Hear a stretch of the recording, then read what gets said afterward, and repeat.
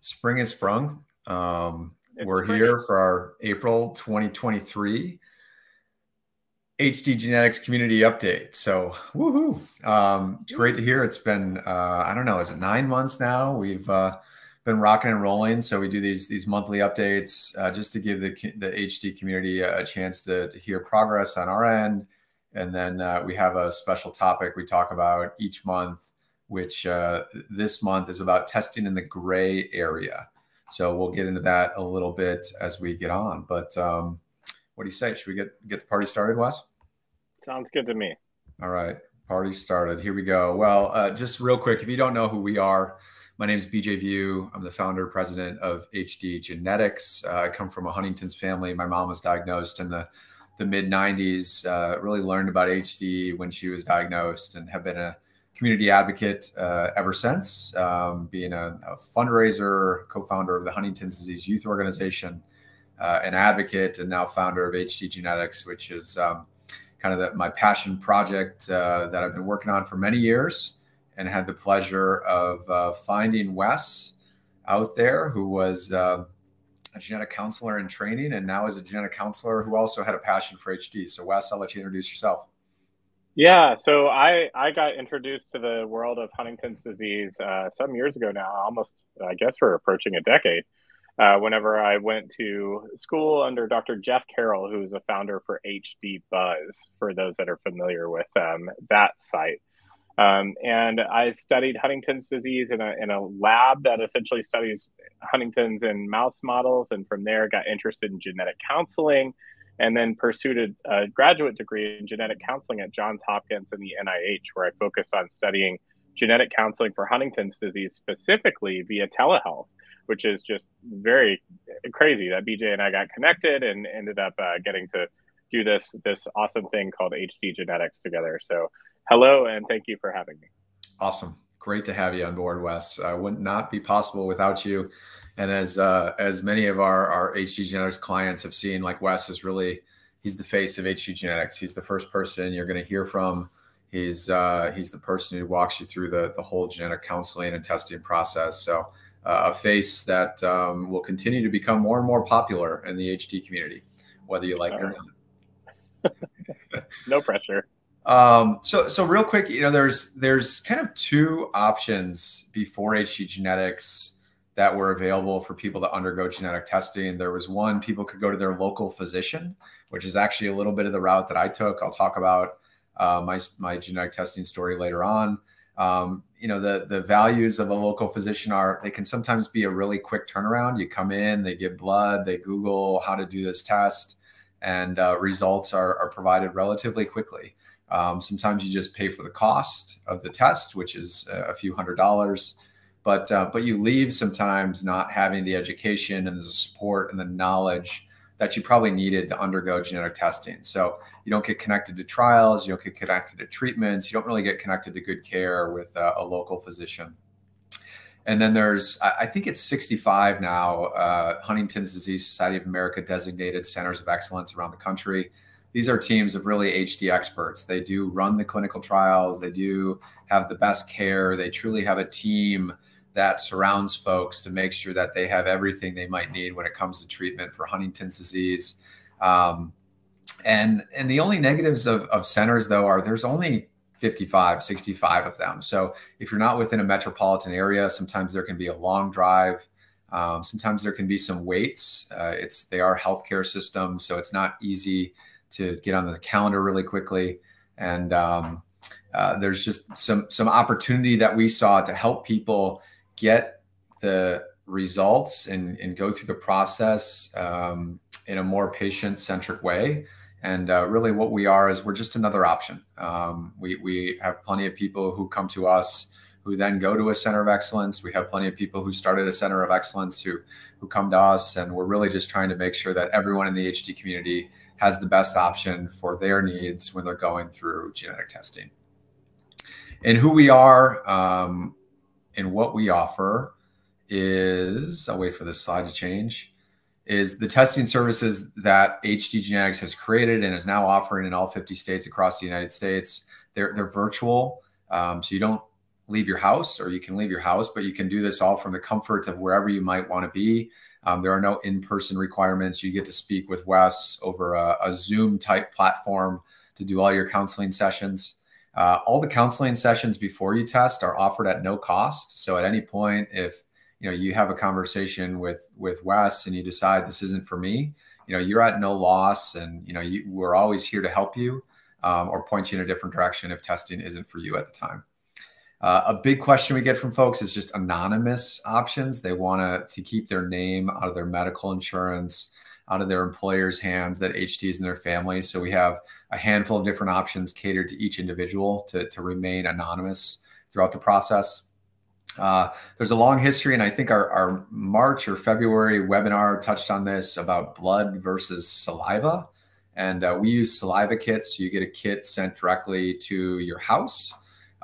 It's really the same thing as giving blood. It's DNA is what we're measuring for these CAG repeats, which we'll talk about when we talk about the gray area later. But just an easier access route for folks to get a kit in the mail versus have to travel to provide blood. We have financial assistance available with our partner advocacy organization, Help for HD. So if finances are a barrier, we hope to eliminate those for you. And truly, as a company who's 100% focused on Huntington's disease, we pride ourselves in making sure and allowing the folks that work with us the opportunity to get connected, to get educated to the best specialized care after testing, to learn about the clinical trials that are out there, to understand all the advocacy resources that are available and needed to go through this HD journey that everyone has. And it's very individual for everybody. Wes, I'll pass the next slide on to you, which is just a little bit more about the HD genetics process. One sec.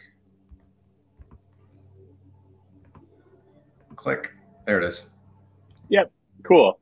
So it looks like at least it's reflecting on my end. So yep. We have a pretty simple process in the sense that whenever you're interested in our services, what we typically recommend is going to our website, hdgenetics.com, and filling out our intake questionnaire or survey. From there, you'll get a text message from me about scheduling a phone call that we could talk about the details that you submitted online, to ask a few additional questions to kind of get a clearer picture, and to schedule a video call for genetic counseling, which is typically about a week after this phone call. From there, we talk about things in more depth. So, the implications of undergoing Huntington's disease testing, and how your life might be affected by receiving a positive result, a negative result, or even one of these gray area results that we're talking about today. We talk about the logistics of testing, so like having the actual saliva kit, what that looks like. From there, we'll have results appointments, one of which where we share your results with you, another a week later where we kind of ask if any questions have come up, if you have any thoughts or have had any conversations with family that you want to talk about, things like that. And then from there, it's really individualized follow-up. So do you want to hear from us in, a couple of weeks, in a month, in a couple of months? What's best for you? And that's kind of our general undertaking for helping you out. Yeah, the only thing I'll add too is just it varies on the timing. Some people want to make this a really lengthy process, and some people have thought about it for many years and they really want the results as fast as possible.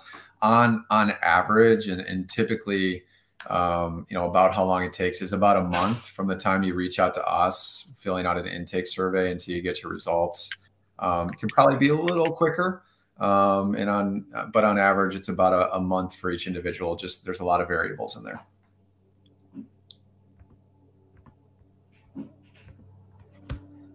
Wes, do you want to just talk? I'll let you do the next two slides. Just talk about just real quick the team and yep. How we use the physicians involved.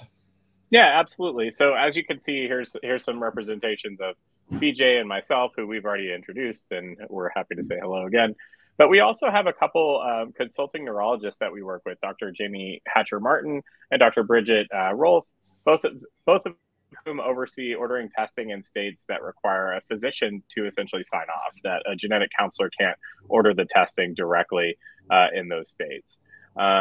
And we also have a wonderful board of advisors that are involved in the HD space and genetic counseling space, sort of all around in their individual ways. Dr. Jody Corey Bloom from UC San Diego, Ellen Matloff from My Gene Council, Michael Berman, Dr. Martha Nance, and Arvin Sridharan, that all have their own individual involvement with Huntington's disease as well.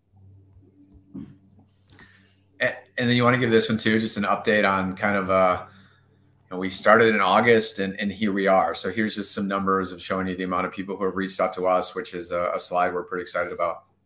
Yeah, we're really excited. I mean, as you can see, there's been some really great growth with HD genetics from the get-go. So we started in August. We, kind of grew a little bit in September and then October. And then right around the time of the holidays, we started seeing a lot more people coming in. So November, December, and then January especially. And since then, we've been seeing a pretty steady influx of people reaching out to us that are interested in talking about Huntington's disease, talking about testing for Huntington's disease, and so on. So just in this past month, for example, we've had 28 folks that have reached out to pursue counseling, 18 of which who pursued testing, went forward with testing, and we've given results 15 people in this past month. Awesome. Yeah, I think the biggest, eye opener to me is that I think today, as of April 19th, 2023, we've had just around 175 people who have filled out an intake survey, which is kind of our start of the process. But, it's actually a larger amount, maybe 15, 20%, Wes, I'm not sure that exact number, who don't go through with the whole testing process, right? Like they're investigating, they have a conversation with Wes, maybe personal reasons, maybe they have an event coming up, but not everybody pursues testing right away. And that's 100% okay. It's truly why we offer our counseling services at no cost before you want to test. So if you ever just want to have a conversation with Wes or myself, we're happy to have that conversation with you and try to just steer you in the right direction. As I mentioned, some people start the process with us and they go a different route. They're, an appointment opened up at a center, or, they postpone it 6 months. So, there's just a lot of variability in every different person, but we try to be very open to just having conversations and talking through that with, Wes, a professional genetic counselor. One of the things I'm excited about, and we keep teasing this out here on sides, and we haven't, fully brought this to life, but we want to be able to help people beyond testing. And this is a service we want to offer, not just for people who come through the genetic testing and counseling process with HD genetics, but people in general from the HD community. There's this kind of time where sometimes you get your results, but you don't have symptoms and you aren't really sure where to go. And we want to try to meet these folks where they're at to make sure that they are fully aware of what's happening, what is new, where they don't have to do all the reading and focus on every different press release from every different pharmaceutical company that's coming out. We can kind of, I think how we're looking to phrase it is, let us live HD. Like, you live your life. We'll tell you when something is available for you and how to get access to what those might be. So we're building this navigator program out. It's not set in stone. There still needs to be a lot of kind of market research with the community to understand how we can best offer this service. But something we feel very passionate about with HD genetics, and what we have heard slowly from the community, is like, help me, I've tested, great, but like, what's next for me? And there seems to be a bridge that needs to be built before people are truly going to, a center of excellence for care. As right now, there's just not, a care need for many folks who don't yet have symptoms. So more to come. And if you have any feedback or thoughts on that for our team, we are more than open to it. And then our kind of fun topic for the day is testing in the gray area. So Wes is going to kick it off with just a couple slides talking about the gray area. I think I started referring to this as, I was taught, and I think a lot of people are taught, that, HD is a coin flip. and you're either heads or your tails. You either have HD or you don't have HD. And coming to that realization, it's really a bad example. I think it's a good example if you're talking to your friend on the street who you're just kind of trying to describe Huntington's to. But if you're at risk or you're in an HD family, you need to truly understand that that quarter you're flipping isn't a quarter. It's like, I describe it as a thicker quarter that can actually land on its side. And what the heck does it mean when it lands on its side versus head to tails?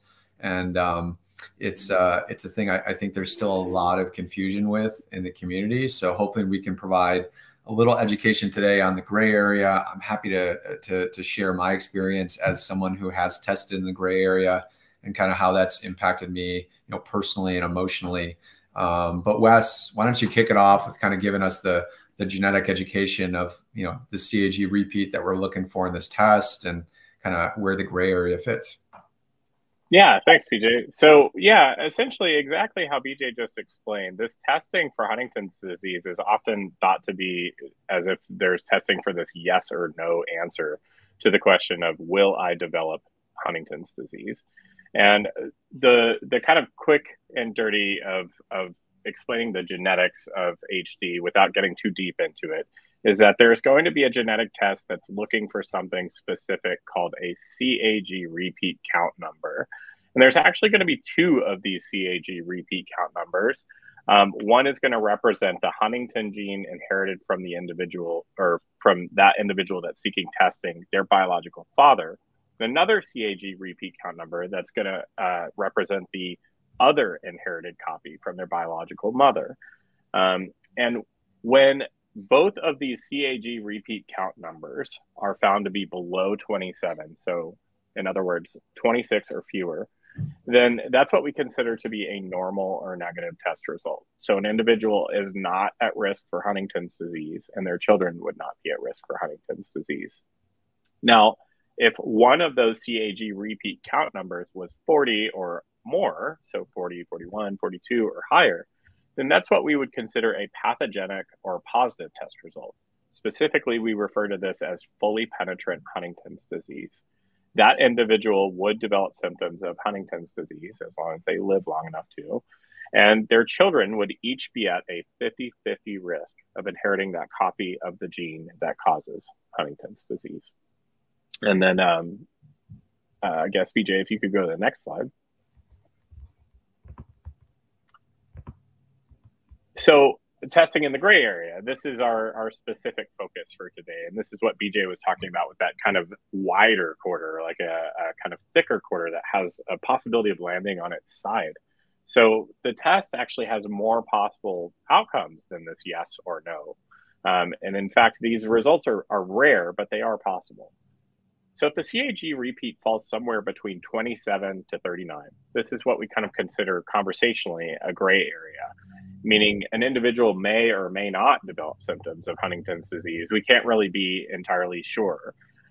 This gets a little bit more complicated in that this gray area is divided into two kind of smaller categories. First, from 36 to 39 is what we call reduced penetrance, meaning if someone develops symptoms of Huntington's disease, first, we don't know, again, whether they will or won't, but if they do develop symptoms of Huntington's disease, it's more likely that it'll be later in life and or potentially less severe. This is considered what we call a pathogenic or disease-causing result from 36 to 39. Now, if this is 27 to 35, this is what we call a intermediate or mutable normal result, meaning that it's extremely unlikely that an individual will develop Huntington's disease. However, there has been some research out there that has shown that some folks show some symptoms that may be associated with Huntington's disease, and these individuals have this copy of the gene that has a CAG repeat in that category. However, this is not considered a pathogenic result technically, so kind of complicated, but either way. Any CAG above 26 is unstable. It's what we consider unstable. And this is at risk for expansion when passed to children. And the longer it is, or the higher that CAG repeat count number, the more unstable it becomes, the higher the risk of Huntington's disease in a subsequent generation. This is mostly a concern whenever it's passed from a father. So if a father has a copy of the gene in the gray area, or an expanded CAG repeat count number, then there's a higher risk of Huntington's disease or a higher risk of this growing larger when passed to a child. And this phenomenon is called anticipation, if you're looking at the scientific literature or doing your own kind of reading up on this.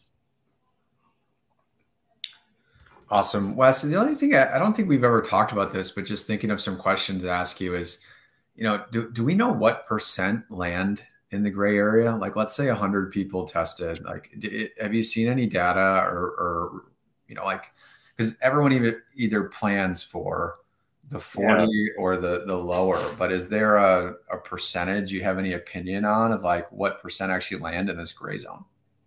That's a really great question. I don't have a direct answer for you or a number that I would quote.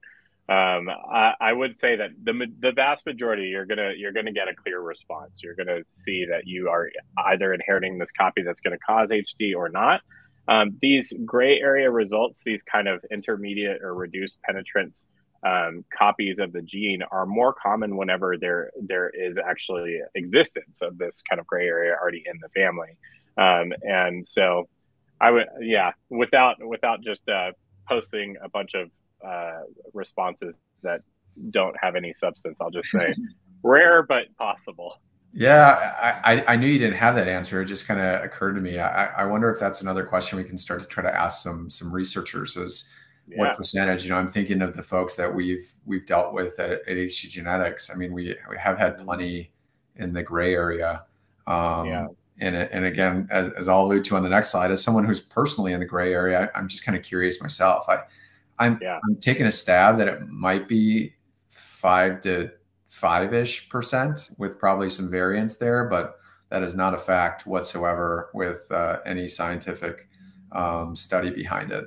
So, but I do think it's a we try to prepare people for a positive, negative, and a gray, but I don't think anyone really mentally prepares for the gray. I think when it hits them, they're still a little surprised and confused. Yeah, it can be especially frustrating to receive this result when you've been spending so much time trying to decide whether or not to take this test, to know one way or the other, and to get a result that says, well, we still don't know one way or the other. Yeah, and again, my personal opinion, like I think it's still a good, it's a good area to be in. But it's a confusing space. So I think a lot of people, if you were to post this in one of the HD Facebook groups, you would get a lot of different opinions on people saying, you should be grateful you're in the gray area. And then some people who say I'm in the gray area and I'm still struggling. So, I think it's very inconclusive. I think there's still a lot of research that we could be doing, not HD Genetics, but in partnership with some researchers to understand more about the gray area. So, I guess I'll jump to this slide. I'm controlling the slides and I'm the next slide. So let's go here. I just wanted to share my own experience. I try to do this when appropriate with folks that we work with at HD Genetics. But you heard a little bit, my mom at HD learned when I was really young. We were very involved in the HD community. I tested in 2010 when I was living in Chicago, just out of college. I think I was 23 at the time. I went the route of a primary care physician. So kind of the route I tell people never to take, and almost the route of why we created HD Genetics. It worked for me at the time. I had 15 years of education and advocacy involvement. But I wouldn't encourage anyone else to go through that. I do wish I would have had some more knowledge before I got my result, but my CAG was a 31. So I'm in kind of this, you won't get HD, but there is still some risk to your children. And at the time, being 23, I wasn't married, wasn't in a relationship. Like I didn't even care what that meant. Like that wasn't in my future thinking. But obviously now I have a family. This is them on the right, actually at a Help for HD event in Nashville. Harlan is my stepdaughter, so she had no risk of HD. But Jet, who's now 3, you might even hear him in the background of this webinar. You know, we knew going in to wanting to have a child that, you know, there was a small risk. And I think there is some papers that say it's, you know, the low percentage of passing on the gene and mutating a higher CAG into my son. And there's plenty of options available for people who just want to make sure that that percentage is zero. We had a, you know, relatively lengthy discussion, my wife Jamie and I, to just take the risk and go with the odds and go with the hope of science and the future will improve if we ever need it. But it wasn't an easy decision. It's still something that kind of weighs on me. Like, it's not a 100% certain, you know, there's no HD in my son's life. So definitely something that still sits with me today. I don't worry about it. I don't have anxiety about it, but definitely something I think about. Doesn't help. I run a company about genetic testing, so I think about it every day. Another thing that was tough in the gray zone is I just don't think a lot of people know about the gray area. So even when my sister was going through testing, I think the center she used asked what my repeat was. And the genetic counselor made a comment like, "Oh, wow, that's a strange result." And that got back to me, and that made me worry. Like, is that my result? Like, is it wrong? Like, should I test again? And I think we hear that from a lot of folks. Like, what is the validity of this test? Is it 100% sure? One of the things I did do that I confirmed was participation in observational studies like Enroll HD. They do run a genetic test themselves, and they said that if, you know, their CAG run was way out of whack versus what I told them mine was, they would actually tell me. And they didn't tell me. So it was a little bit of a relief on that end there, because I did have kind of some emotional struggles of, you know, like, it wasn't the wrong test. Like, did that genetic counselor know something that I didn't? And then I think there's still a little bit of emotion to me, even though I do live my life like I will never get HD. But I know there's outliers out there. So there's always that day or that point in time where I have a self-doubt or something. It's just not, you're not in that 100% clear zone. But I do think, you know, being in the gray area and having a CAG of 31 is place I'm happy to be. I'm not stressed about it. I'm not worried about it. I'm not thinking about it day to day. I think there are moments in time, I guess, where I think about it, but the only way we can change that is to know more. So for folks who are in the gray area, I'd highly encourage you all to participate in observational studies. There's big ones like Enroll HD or Prevent HD. You know, it's very easy to participate. You're not just kind of helping yourself, but you're helping the HD community. And we'll continue to learn more with folks who participate. So kind of a ramble, Wes, but happy to answer any questions you think folks might have, just in my personal experience. Yeah, I think, you know, often what we kind of get as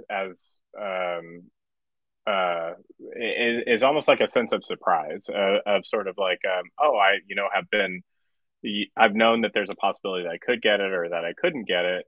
But if I do get this result, what does that mean for me? Like, what could my next step be? Is there anything that, so maybe I'm not at risk, or maybe I'm at a low risk, and that's something that I'll just kind of keep in mind, I guess. But what can I do? Can I do anything? Is there anything that I do next? Like, what would you offer for those folks? Yeah, I think it goes back to my final statement is get involved.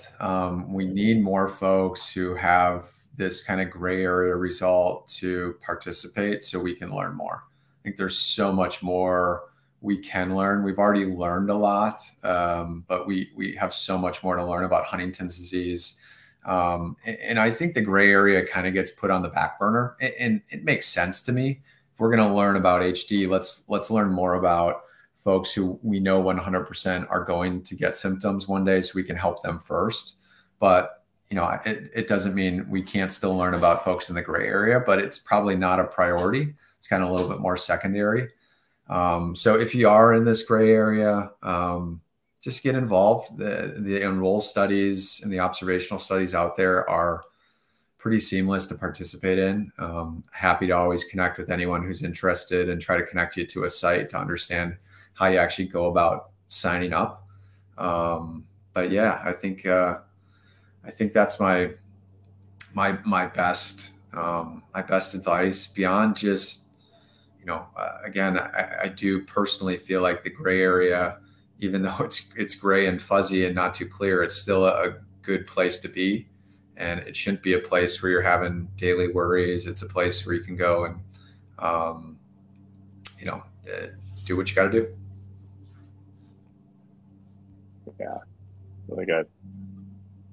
This isn't so much a question as it is a comment that I think that someone has found very helpful in the past when hearing your story, BJ, which was that, there is this uncertainty that's associated with the gray area that, maybe not with potentially developing symptoms. It's very unlikely, but it's possible, and so on. And the individual really thought it was helpful to hear that BJ has been in front of numerous Huntington's disease experts and shared his story and talked about his CAG repeat count number and the fact that he has had a son who may, also have inherited this copy of the gene that BJ carries. And no one has, blinked an eye or thought that this is particularly concerning. So, as to BJ's point of this sort of being, getting these results and trying to see this as a good thing rather than kind of leaning into the uncertainty of symptoms and whether or not you develop symptoms. That's just sort of my offering of that tidbit of knowledge in case that's helpful for anyone out there that maybe also has a result in the gray area or is concerned about receiving a result in the gray area. Good point, Wes. Yeah, I think specifically we were at a Nashville symposium with many key clinicians in a lot of specialties who focus on Huntington's. And I wanted to bring that up. I specifically had a picture and I said, I treat myself as I'm gene negative, like I'm never going to get HD. And I had a son and here's what I think the risk is. And if you know anything, let me know. If you know anything different. And I did not get any response from folks. So maybe they weren't paying attention to what I was saying. Or maybe that is truly the best knowledge that we have today. But yeah, good point. Yeah, I think the last thing I'll say is this is all just my opinion. This is my N of one, like trying to kind of take my HD genetics hat and just kind of free flow my thoughts. These weren't like scripted notes or anything. This is just my opinion and how we go about it. So if you have any other questions about the gray area, HD Genetics is here to talk with you. I'm here to talk with you. Wes is here to talk with you. If you want to connect with us, we have some options. Number one, there's a Michigan HDSA chapter education day, and Wes is going to be there. He's going to be talking. He's going to have a table. So that is, I think it's May 13th, Wes, just outside. That sounds right. Yeah. Everyone likely knows there's the large HDSA national convention happening June 1 through 3 in New Orleans. Wes and I will be there in our full New Orleans get up. We'll have a table. You can find us. You can schedule time to meet with us. You can just learn about the HD genetics process. So we look forward to seeing many folks in New Orleans.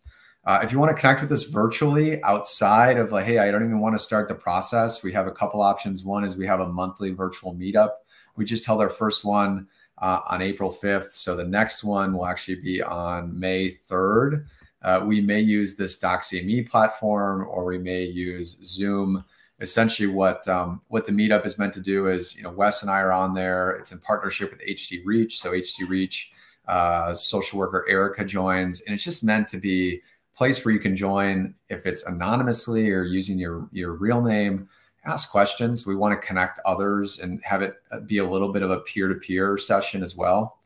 And then if you can ever join at that certain time, we do have a private Facebook group. So you can go on Facebook and search Huntington's disease genetic testing. This is specifically a group meant to, again, connect peers and ask questions and get opinions outside of Wes and I's about the testing process. So it's a moderated forum. And, I think you just have to answer a couple questions to join, and we'd love to have you a part of that group. We'll be having more of these monthly webinars. So we've done a couple this year. We just did saliva versus blood. This was tested in the gray area. Next month, we're going to talk about sharing de-identified data and what that means and how we're using it at HD Genetics to help accelerate research. June 8th, we'll talk right after the HD convention about HD advocacy resources. And then in July, how to participate in research. These are all virtual webinars. We had a handful of community conversations. So Wes and I were out in different areas across the country, kind of offering folks the chance to grab a cup of coffee with us. We don't have any more on the books right now, but if you want us to come to you, we'd love to figure it out in our schedule and just meet up in person and try to have a group discussion. So, and then lastly, if you want to follow us on any of the platforms, we're on, the Instagram, the Facebooks, the YouTubes, the Twitters, no TikTok yet, but you can also always reach out to Wes or myself at any point in time. Here's our contact information. There's a direct line to text Wes if you have questions. You can also call, and we're just here to help in any capacity. So please feel free to reach out. We look forward to hearing from you. We look forward to meeting many of you at many of these in-person meetings coming up. And beyond that, hope you enjoyed. Wes, thanks for your time and expertise. And from there, have a great day. Yeah.